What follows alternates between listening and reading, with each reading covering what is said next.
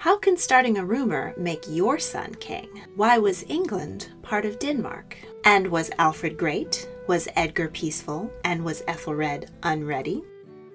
The Kings and Queens of England. The Saxons get the savagery started. After the Romans retreated from Britain in the 5th century, tribal chieftains throughout the island spent the next few hundred years fighting over territory. Some grew stronger, and some consolidated power, while others fell to the wayside. In the end, one dynasty, the House of Wessex, emerged to establish a monarchy that, while its path has not been smooth or straight, has been an unbroken line from the 9th century all the way to the modern queen and her descendants. The House of Wessex. Alfred the Great. Alfred was the 4th son of the king of the small kingdom of Wessex. As a child, he accompanied his father on pilgrimage to Rome. His family were continuously fighting the Viking invasions, and Alfred proved himself a capable military leader in the kingdom's defense. One by one, Alfred's brothers fell victim to the savage life of a warrior, and Alfred was crowned King of Wessex in 871 at the age of 22. He defeated the Vikings in 2 significant battles, and the Danish king Guthrum was forced to make peace with him. Their treaty divided England between the kings, the northeast to Guthrum and the southwest to Alfred, adding significant territory to his rule. Alfred married Aelswith, a Mercian noblewoman, and further strengthened his power. Alfred's name means wise elf, and he certainly was. He built up the country's defenses with fortified communities, reorganized the army, and established a navy to ward off future Viking attack. He promoted education, improved the justice system, and reformed coinage. He also re-established the Roman city of London, which had been ravaged after years of Viking attack, but had a crucial location on the River Thames. When Alfred died at 50 after 28 years on the throne, he was known as the King of the Anglo Saxons, or King of the English. Edward the Elder. Alfred's eldest son was the next on the throne. He ruled for 25 years and continued to expand the English kingdom. He captured East Anglia from the Danes and ensured nearly a century of respite from Viking attack. He became ruler of Mercia in 918 upon the death of his sister, who had inherited the lands from their mother. At this time, inherited lands were often divided between children rather than oldest takes all. Edward died at 50. Æthelstan. Upon Edward's death, his son Æthelstan was named King of Mercia. His brother, Ælfweard, may have been named King of Wessex, but Ælfweard only outlived their father by 16 days, so Æthelstan took control of both territories. He conquered the last remaining Viking stronghold, York, making him the first Anglo-Saxon king to rule the whole of England. He invaded Scotland and forced the kings of Scotland and Wales to submit to him. He centralized government and continued the legal reforms of his grandfather Alfred. He established England as a power in Europe, arranging political marriages for many of his sisters to foreign kings. Æthelstan was incredibly pious. He collected relics, founded churches, and never married. He ruled for 15 years and died at 44. Edmund I. Æthelstan's younger brother Edmund became king at the age of 18. During his 7-year reign, he lost the Midlands to invasion and then reconquered them, established peace relations with the kings of Scotland and Dublin, and helped to restore Louis IV as King of France.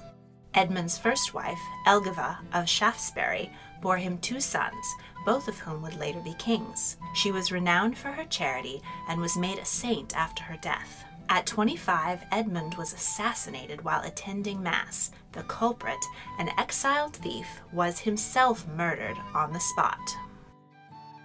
Eadred.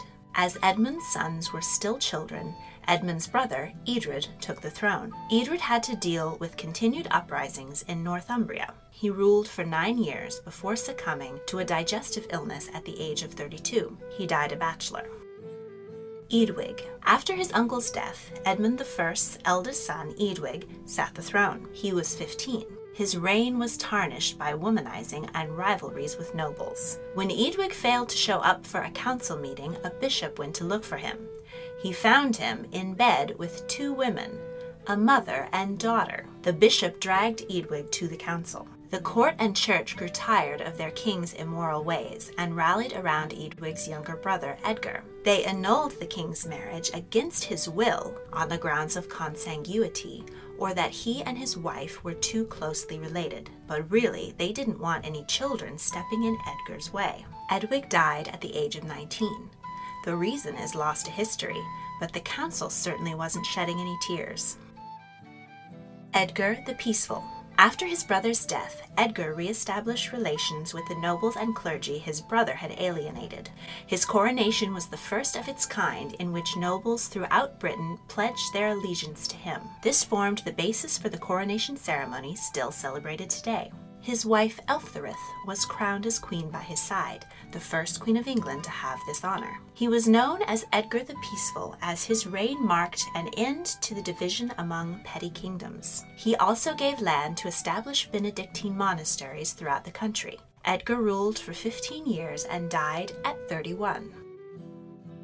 Edward the Martyr. Upon Edgar's death, nobles chose to rally around his oldest child, Edward, who was 13, even though he was illegitimate. At such a young age, Edward was a weak king.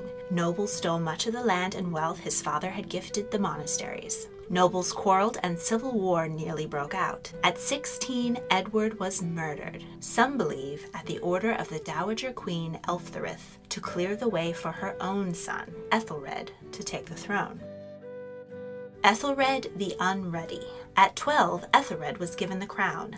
The Unready is a mistranslation of the Old English word unread, meaning bad counseled. Early in his reign, Viking Danes once again began raiding the English coast, eventually culminating in the Battle of Maldon, which Æthelred lost badly. He was forced to pay tribute to the Danish king, Sweyn Forkbeard. In retaliation, Æthelred ordered a massacre of Danish settlers in England. Sweyn invaded England and forced Æthelred to flee to Normandy.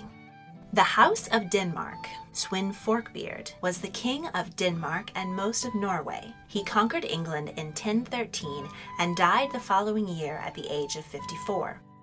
He named his son Cnut as his heir, but the nobles of England offered to bring Æthelred the Unready back as king. In exchange for the crown, Æthelred had to sign an agreement, the first of its kind, guaranteeing rights to his people and limiting his power. With the English against him, Cnut decided to withdraw, and Æthelred was once again king, at least for 2 more years, until he died.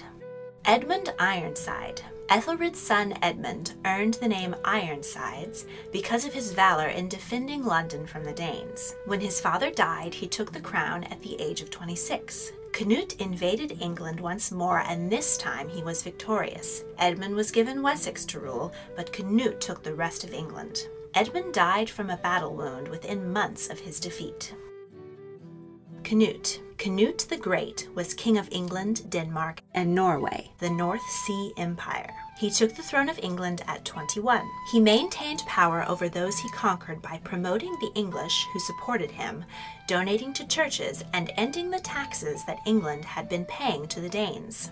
Æthelred's widow, Emma of Normandy, didn't want to lose her power and status, so she married Cnut. Emma was a powerful queen who promoted her own children over those of Cnut's first wife. Cnut is often associated with a legend that he was so arrogant he stood at the beach and tried to command the waves to obey him. However, by most accounts, he was a wise and just ruler.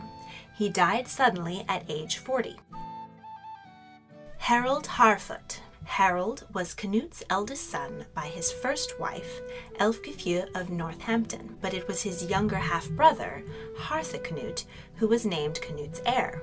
It is not clear why the older brother was passed over, but one legend suggests that he may not have been Cnut's son, but rather the son of a cobbler that Ælfgifu passed off as Cnut's. This rumor may have been started by Harthacnut's mother, Emma of Normandy. No matter the circumstances, when their father died, Harthacnut was away on campaign in Denmark, and Harold was appointed regent until the proper king could arrive. 2 years into his regency, Harold had enough support among the nobles to have himself declared king. Two of his stepbrothers, Edward and Alfred, arrived to seize power, but Alfred was captured, blinded, and murdered. Harold didn't get to enjoy his stolen crown for long. He died at 24.